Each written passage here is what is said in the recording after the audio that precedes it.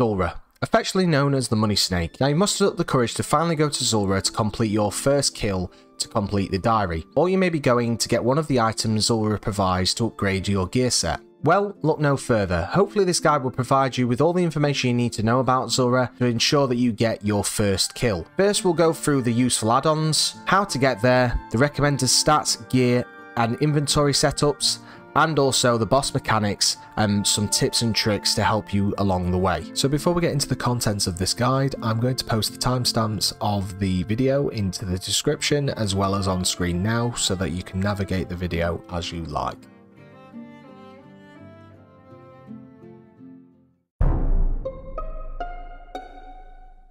The first thing that we're going to briefly touch on is useful add-ons. The first add-on that I'm going to talk about is the Zulrah Helper. Zulrah Helper is great for those that are just returning back to Zulrah and you forgot the rotations, or you may be a new player that's just starting your grind out of Zulrah. This add-on will tell you where to stand on the island and which snake will spawn next in the sequence of the rotation. Later on in the video, I'll show you a bit more about this add-on and how it works during a kill. The next add-on I would recommend using is ground markers. Now we briefly touched on this in my previous Corrupted Gauntlet guide, however I'll go over it very quickly again. Basically, ground markers is a function where you're able to mark a tile on the island so that you know exactly where you're going to be standing once you click there. I'd also recommend downloading tile indicators as well. Tile indicators is very useful and we touched on it in the Corrupted Gauntlet guide again. And basically, this will allow you to understand where you are clicking to, so it will tell you what your destination tile is. Timers is another great add-on that allows you to understand what is left on your anti-venom or anti-poisons and how long its duration is for, and also the cooldown for your vengeance if that's going to be something you use, or even maybe your thrall spells on your KS book. So timers, another great add-on. And finally, the last add-on I recommend downloading is Boost Information. This is a great tool that will allow you to understand how long is left on your potions, how long is left on your combat stats, and also what is left on your anti-venoms and your anti-poisons. So a great tool once again to give you a bit more information while you're doing Zulrah. Next up, we're going to talk about how to get there. There's three ways in which you can get to Zulrah, the first one being via a charter ship. You can pay 3.2k GP to a sailor on a ship, which will take you to Port Tyrus, and then from Port Tyrus you head east, then south, then southeast.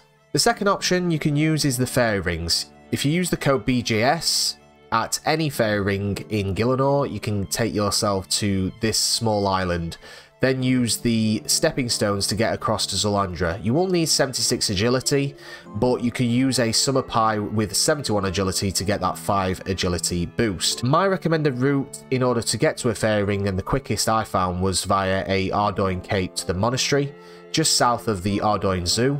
Then head over northeast to the Tower of Life and use the fairy ring there to get to the BGS code. And the last option is the Zulrah direct teleport. Now you can buy these on the Grand Exchange for 20k each, which is quite a costly method, but you might make your money back at Zulrah. But my recommended route would be the code BJS via the fairy rings, because you're only going to be saving a few seconds if you use the Zulrah teleports.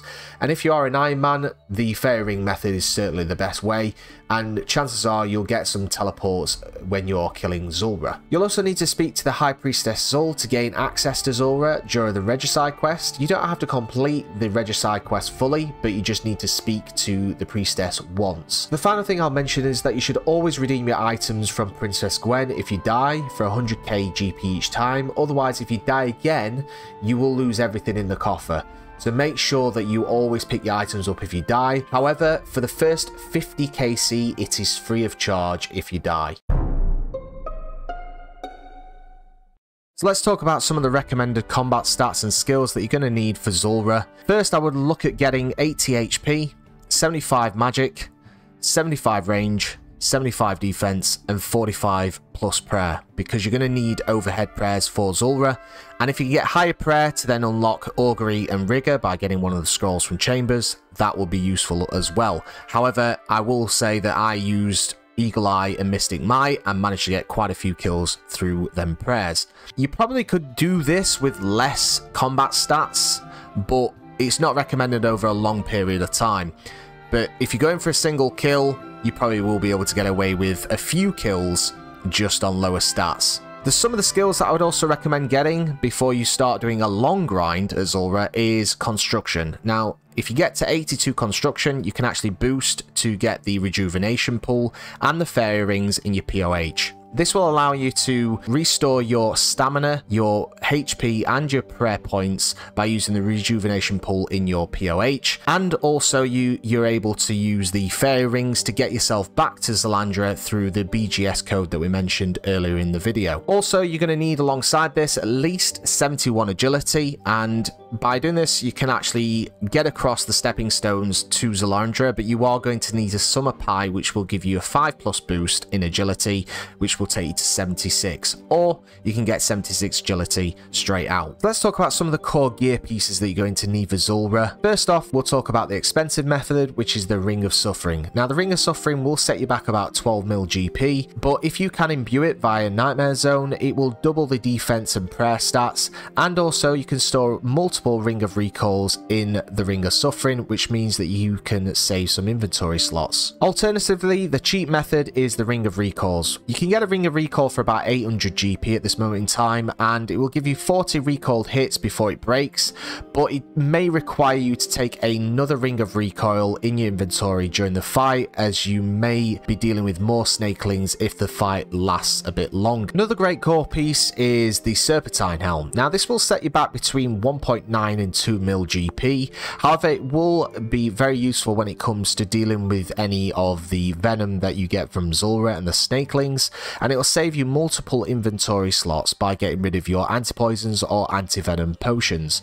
It's got great defensive stats, but it will reduce your DPS as it's not as good as some other helms out there, and also the supply cost, which is from Zulrah scales, can be very costly. And the last item on the core pieces is the Slayer Helm imbued. I would recommend getting your Slayer Helm imbued as it doubles the stats, and I'd always recommend using the Slayer Helm on task. However, it does mean you will need to bring an anti-venom or an anti-poison in your inventory to deal with the venom. And it also increases your max hit with a Slayer Staff if that is a weapon of your choosing, but we'll go into that very shortly. Now, these are variation of gear that you could take into Zulrah, and you can find a wiki online to find a table which will tell you which item is superior to the other. But in this instance, we're going to talk about an expensive setup and a budget setup. On the expensive setup, we've got a couple of the key items that we discussed earlier in the video, one being the Serpentine Helm, and the second, the Ring of Suffering. Now, in the range setup, we've gone for some God D'hide, the Toxic Blowpipe, the Necklace of Anguish, and the Assembler. And in the mage setup, we've gone for the Aram's top and bottom, the Trident of the Swamps, the Occult, the Mage Book, the Bracelet of Torture, the Eternal Boots, and also the Ring of Suffering. This setup will probably cost about 30 mil plus, but overall, over a long period of time, this is going to get you the most consistent kills. Something further to add about the expensive setup is that if you can't afford some of the items that you can see on screen and it's not in your budget,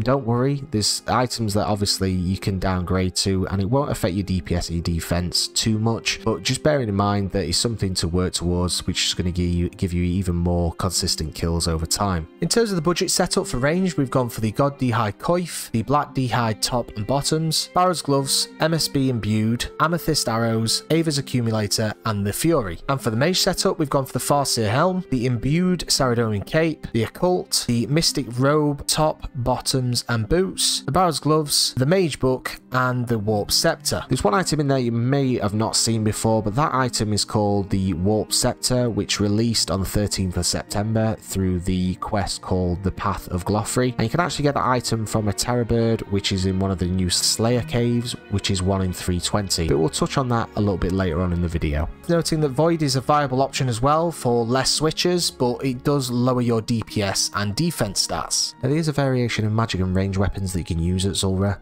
I won't go into every single item on this list. As you can see, it's very clear in the eye of which item is best. However, there is one item that does stand out to me in terms of the magic weapons, especially if you're a low-level Ironman or you're just starting out at Zulrah and you're on a low budget, and it's the Warp Scepter. You can actually acquire this from the Path of Gloffrey quest. By completing the quest, you need to then go to the new Slayer cave, kill either the Terror Birds or the Tortoises, and it's a 1 in 320 chance of the Warp Scepter dropping. This will require 62 magic magic to equip, and it will have 20,000 charges. Each cast costs around 110 GP per cast, and it takes 2 Chaos Runes and 5 Earth Runes, so this is certainly the go-to item if you are a low level or you're on a budget. In terms of the range weapons, Bofa and the Crystal Armor is certainly the best, and it will unlock a range-only method for Zulrah, and then following from there is the Blowpipe, and I would recommend using the Addy Darts, and there's not much DPS difference between both Rune and Addy Darts, but the difference in cost is certainly expensive. In terms of spell books, it's completely down to yourself which one you prefer to use, and it's also once again down to your budget, but I normally use the Arceus book because I get to use the Thralls for extra DPS, and if I didn't have a rejuvenation pool, I could use the Death Charge. But if you're using Fire Wave spells, then obviously the normal spell book is going to be for you, but you could also take some cheap teleports to teleport out of Zulrah, so you don't need to take any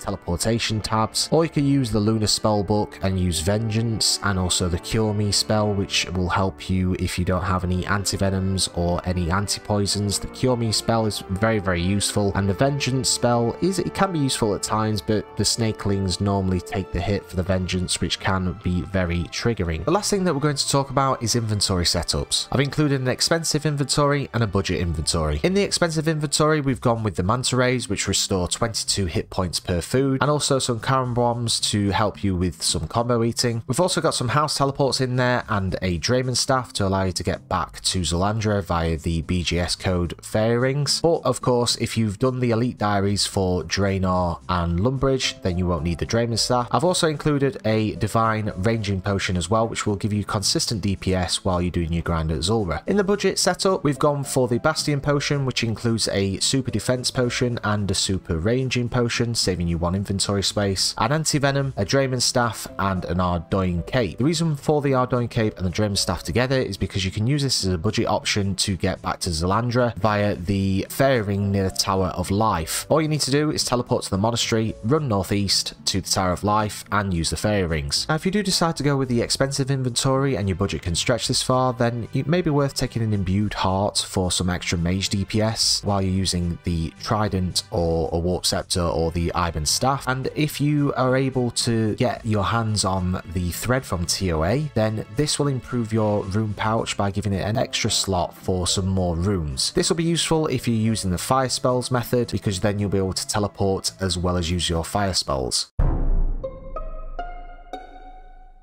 So when you take the boat to Zulrah, you'll crash land on the island. Zulrah will appear in his green form and start spitting venom clouds around the island. While he's doing this, you'll have about 20 seconds before the real fight starts, so my advice would be is to take the time to put your ground markers down. Now, if you don't get it the first time round, that's fine, just teleport out and come back. These are the ground markers that you need to place down on the island. These are the places that are going to be standing while you're fighting the different forms of Zulrah. So once you place the ground markers down on the island and you're ready to go for the kill, the first mechanic you need to know about is the different forms of Zulrah.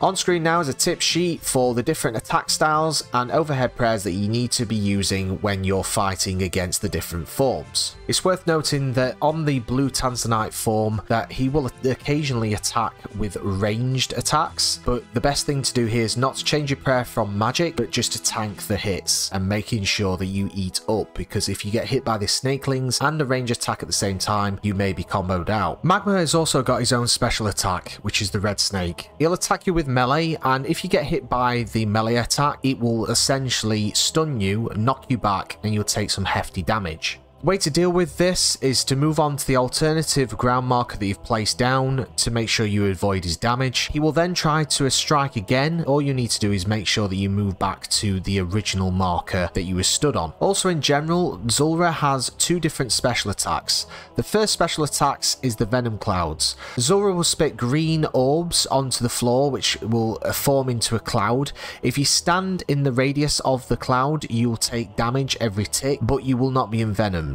The second special attack you need to be aware of is the snakeling spawns. Zulrah will spit some white blobs onto the floor which will spawn snakelings. You don't need to worry about them too much, just make sure that your HP is high enough so that you don't get comboed out, as they can hit a maximum of 15. Your Ring of Recall or your Ring of Suffering will deal with the snakelings by backlashing some damage that you take back right at them. The last mechanic to talk about is the Jad phase. It sounds scarier than it actually is, as you've probably done the fight caves before, but it's actually quite straightforward. All you need to do is make sure that you are praying the relevant attack that he attacks you with. So if you're standing on the left hand side of the island as part of a rotation and he attacks you with mage, then you are going to pray mage. He will then follow up with another attack which will be the range attack, and then mage, then range, and so on and so forth. He will always attack you with mage first on the left hand side of the island. On the right hand side of the island he will attack you with range first, so you need to pray range, and then he will attack with mage, then range, then mage, and so on and so forth. This is what the animation looks like when he's about to attack. He bows his head forward, and that's when you know he's about to attack with his attack style. Just make sure that you are changing prayer just before he bows his head. So when you crash land on the island, you need to head over to the eastern side of the island and start attacking the Serpentine form with Mage. As you can see in the Zulrah helper, it shows you it's the Serpentine's form because it's green, and then the next form is a Tanzanite, so you click the Tanzanite form on the Zulrah helper and attack it with range. As you're going along here, you need to make sure that you are praying appropriately, changing your gear sets appropriately, and keeping an eye on where to stand on the Zulrah helper. On the Zulrah helper, it will tell you where to stand with the X, and the circle that's coloured will tell you which form is going to be spawning next. It's all about just being calm and collective when fighting Zulrah. There's nothing much more to it, and a lot of people do get intimidated by the different rotations, but trust me, if you just take a bit of time, just as the different forms are coming out and you're making sure that your prayer is appropriately on, and also you've got the right gear set and paying attention to the Zulrah helper, then that is the best thing to do. If you do lose where you are on the Zulrah helper, just teleport out and just come back and start over. It's fine. It's not a big deal. You just need to try and learn as you're going along, and just not to get flustered when a different form comes out. So as you can see here, we're still making our way through the rotation. This is the fourth rotation, I believe. There's 4 rotations in total. The third rotation is probably the easiest, but my advice would be is just to try every single rotation and try to learn as you're going along. Now we're getting to the second to last phase, which is going to be the last phase before Jad. So the Tanzanite spits out some venom clouds, and now Jad is about to spawn. Always attack the Jad phases with Mage, as this is going to be the Serpentine form, and just as he's bowing his head, just make sure you're changing your prayer appropriately. Come to the final phase of the rotation, and it's the Tanzanite form. Attack it with range, and as you can see, the rotation starts again. Go to the top of the Zulrah helper and press the refresh button, and a new rotation will start. Now you can either at the end of the rotation decide you're going to leave, or you can carry on with the fight if you've got enough supplies. And that is a kill. I really do hope that this guide has helped you. It has been a long one and I apologise, but I tried to consolidate as much information into the guide as possible so that you've got everything you need to know before you go into Zulrah. If you have enjoyed the guide, then please do drop it a like, and also consider subscribing to the channel so you never miss any of our content. I really hope you have a really good day, and enjoy your grind, and hopefully you'll get one of them special items very, very soon. Take care for now, and I'll see you in the next one.